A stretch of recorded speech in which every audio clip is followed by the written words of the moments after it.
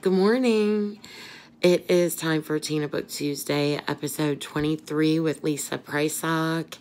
And I'm so glad you're here.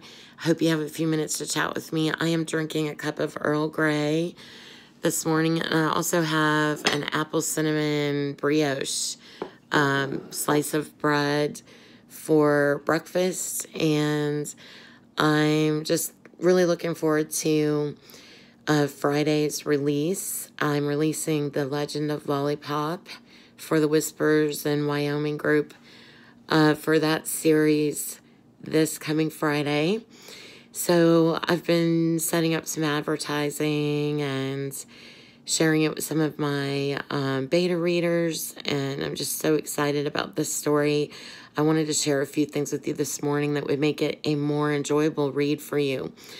For starters, one of the characters in the book, his name is Landon, and his character was kind of inspired by an American horse trainer named Wayne Lucas, who's pretty well known in America, and then also you'll get to meet Riley.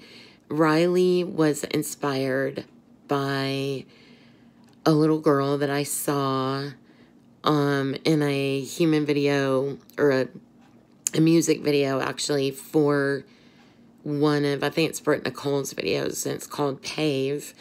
But there's a little girl in the video, and anyways, she inspired me for the character of Riley. So I'm looking forward to you meeting those characters. And another thing, some of my research about quarter horses versus thoroughbreds, because there are quarter horses in this story. And I didn't know a lot about them when I started writing it. I knew little. Logan owns mostly quarter horses, for instance, in this story. Thoroughbreds, which the Kentucky Derby just kicked off here. The festival for the Kentucky Derby kicked off this Saturday with what we call the Thunder over Louisville fireworks thing. And they have this huge show. It's one of the largest shows in the country. I think it's the first or second largest fireworks shows in the country. And for the next 2 weeks, basically leading up to the Derby, we have all kinds of festivals and parties and concerts and things like that going on. Well, thoroughbreds race in that, the Kentucky Derby, and then for the Triple Crown, the Preakness and the Belmont Stakes.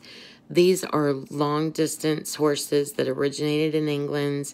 They can basically run like 1.25 miles to 1.5 miles races.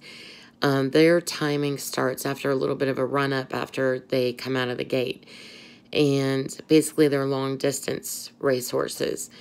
Quarter horses are stronger and a little bit stockier and shorter. They are made for like short sprints, and their timing starts right out of the gate. They generally run like 350 to 440 yards.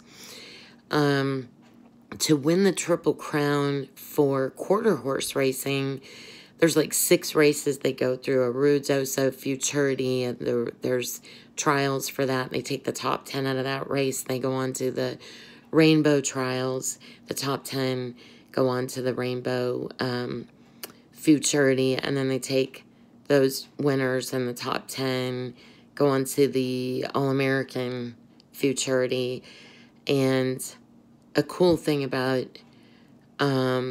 this is then after the All-American, they decide if there's a winner for the Triple Crown out of all 6 of those races. And this purse for that race generally pays more than the thoroughbred Triple Crown. So that's pretty interesting. I hope you enjoyed some of those details. I hope you enjoyed the book when it releases on Friday. And in other news, I am reading a book by an author friend of mine, Hallie Bridgman, who, this is called An Aria for Nick. And there you can see the beautiful cover. And I started reading this week after I finished The Lace Maker, and absolutely enjoying the book so much. I think I read the first 100 pages all in one sitting because I couldn't put it down. And so I'm looking forward to finishing the book. And it's a romantic suspense story. So it's awesome. And I also wanted to mention I've been downloading all these workout apps to try to be more diligent with my working out. So I get these little messages that say, it's time to work out now. But in one of the apps, I can record workouts that I do, and another one gives you different types of routines that you can do, and another workout app lets you map walks that you take in your neighborhood, for instance, or other places. So got a couple of new apps to tinker around with.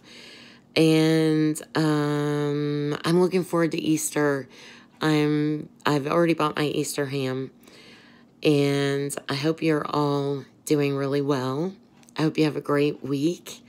I enjoyed our Palm Sunday service so much. It was so inspiring to me. And I'm happy that Courtney's home safe from her trip, her mission trip. I know it's an unforgettable experience for both her and us, but I'm really glad that she's on the grounds and happy that she's home. She's going to be working, speaking of the Derby and horses, she's going to be working over in the Lexington area. So I'm excited for everything going on right now. It's just going to be an awesome week, and I hope you have one too. I hope you have a great week, and keep me in your prayers for a smooth release, and give me a shout out if you saw this video. Love you guys.